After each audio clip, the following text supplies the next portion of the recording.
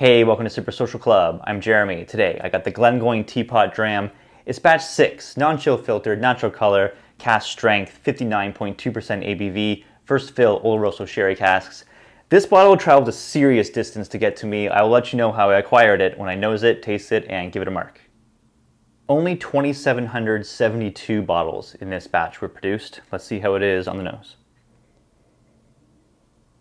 So right away, big, rich, bold sherry. Almost like a musty kind of sherry note to it as well. You get jam, you get plums, big like rich plum note.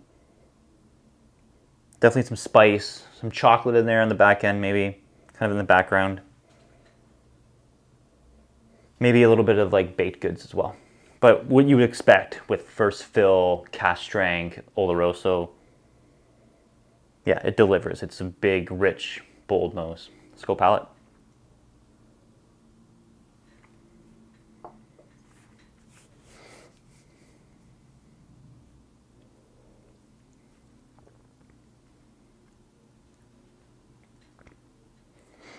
And boom, delivers on the palate as well. Big hit, sherry. You get really sweet strawberry and raspberry jam. You get lots and lots of spice on it too. Very spicy, and then brown sugar. Huge hit of brown sugar, very, very rich, very viscous on the mouthfeel too. And finish, I'm gonna say medium to long in length. All those jam notes, the spice, all that continues on into the finish. Kind of like a little bit youthful bite to it, I'd say. Not an age statement, we don't know how old it is, but you definitely do pick up just a little bit of that like youthful sharpness on the finish, but it stays very, very juicy throughout the whole thing. Doesn't dry at all. Really kind of like that about it.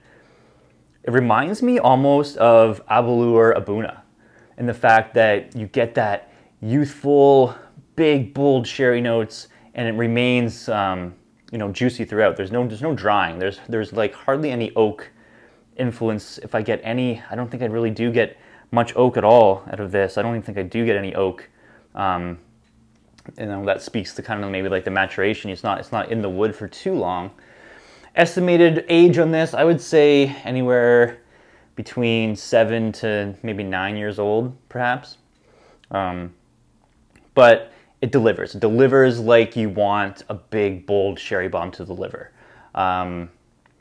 Score-wise for me, I'm gonna give this 88 out of 100 for value.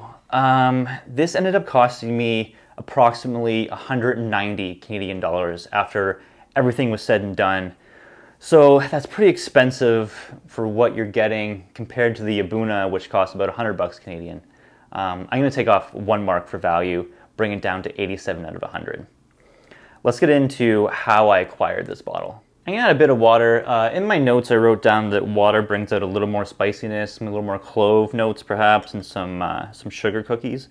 I'm gonna see with a touch of water here if that still holds up and let you know how I got this bottle. So if you've done any research into teapot drams, they are like a distillery exclusive at Glengoyne. They do sell them on the Glengoyne website. However, Glengoyne will only ship these to pretty much like the UK, maybe a couple countries in Europe, but not very far, definitely not overseas. So how did I get this bottle? Well, I went through some hoops, that's for sure. Purchased it on the website. I shipped it to a contact of mine in the UK. He then reshipped it to me in my address in the United States. Then I went over to the United States, picked that up, brought it back into Canada, and then I have it here. So it traveled a serious distance through 3 different checkpoints to finally get to me. Definitely worth it. I definitely wanted to get this bottle, try it out. I've heard so many great things about it.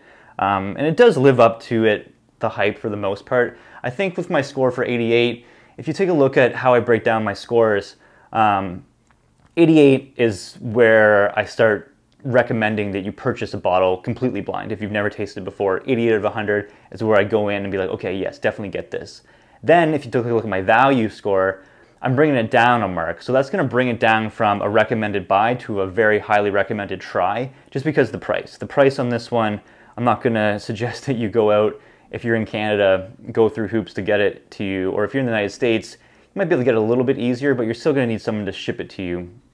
And there is one service that does provide shipping from the UK to the United States. I'll link to it down below, you can check it out. They only do it to a certain amount of states, I believe, so check the list, see if you're in the United States and you want to acquire this, you can kind of go through that process, and I'll link to it down below so you can check it out.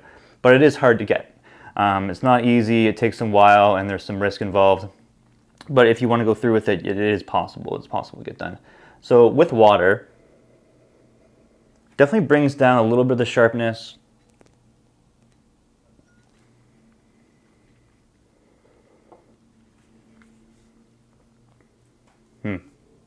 Definitely that clove note comes right to the forefront.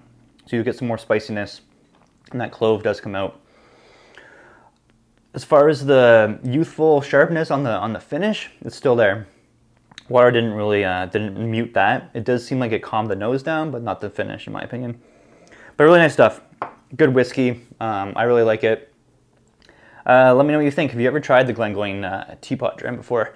Really want to compare it to the cast strength regular version of Glengoyne. See what the differences are. But yeah, Glengoyne, great distillery. They make a lot of good whiskey. Let me know in the comments down below, what's your favorite Glengoyne expression that you've had so far? Really interested to see what you come up with. As always, comment, like, subscribe. Lots of good stuff coming on the channel. Stay tuned. Have a good one as always. Cheers.